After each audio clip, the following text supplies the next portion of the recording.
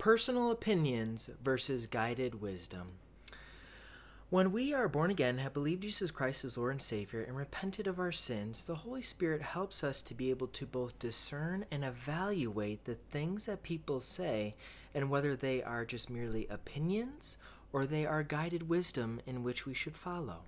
And many times when people simply voice their opinions, they do so from a spirit that is not humble, it is not one that has gone before the Lord, and it usually is done in such a way where they want the other person to change while they themselves are not willing to change, or they are unwilling to hear the differentiation of the viewpoint from the person they're attempting to critique. When it is guided wisdom, however, by someone, we know that it is guided wisdom because it comes from a place of humility. It comes from a heart that says, listen, I don't want to have this conversation, but there are just a few things that I'd like to point out. Or maybe they say, hey, have you considered doing something this way as opposed to this way? The difference between personal opinions and guided wisdom is that the guided wisdom is done with a humble, gentle spirit. It's done in love. There's scriptural backup behind what they're saying. We know that this person is walking with the Lord.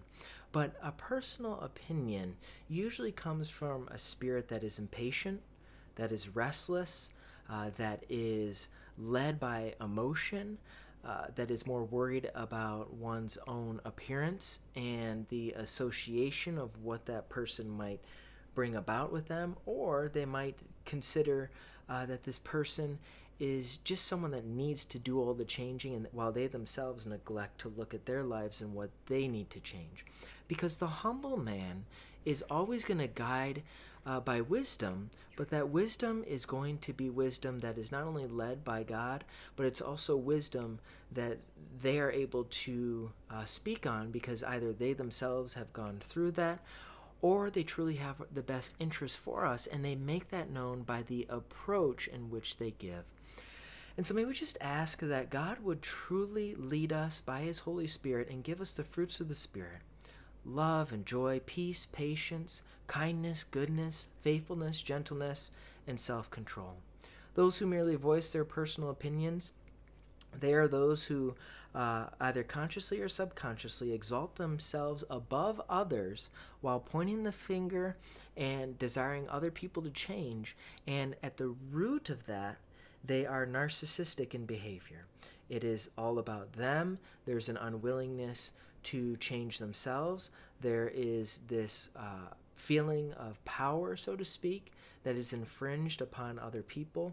And then there's also a desire to inflate and twist things to fit their own narrative at all times. Whereas wisdom is willing to not only critique, but also to listen. Wisdom doesn't command one to change, but wisdom is given, and the other person can choose to accept that or not.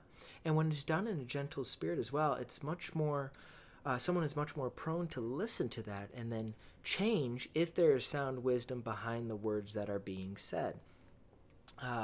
Because we know that guided wisdom comes from a place where a person genuinely cares about us and wants to see the best for us. They aren't necessarily concerned about themselves, but they're wanting us to be all that we can be in Christ. Not of this world. Those who are constantly wanting to make people look good or make themselves look good with the things they have, with the people they associate, it's all empty. But those who desire to say, hey, look, I see what God can do through you. I can see these gifts that He has given you. And there might be just a few things here and there that you can change and think about, but I know that God is already leading in your life, and I believe that He wants me to share this in order to help better your walk with Him and also your ministry for Him. And this is always going to be coming from a place of love, not a place of tension. Personal opinions always come from a place of tension, of critique. It comes from a critical spirit. But guided wisdom comes from those who are humble, who are loving, who are gentle, who are walking with the Lord, not only just saved, but walking with God on a day-by-day basis, because it's very feasible that someone can be saved, but they are too much of the world, and we are commanded to be in the world, not of the world. So may we listen to those who truly have the best interest for us, who we know love us and we love them. May we not be led by personal opinions that are always constantly coming and going. There is leaves in the wind. But may we listen to those, when we listen to God first and foremost by his word. But then may we consider wisdom that comes from all people. We can always gain insight, no matter who we're talking to, even the most wicked, vile person. We can gain insight, and we can be revealed and shown what not to do. But guided wisdom comes from a place that loves the other person, wants what's best for them, and wants to see God's full manifestation through that person's life.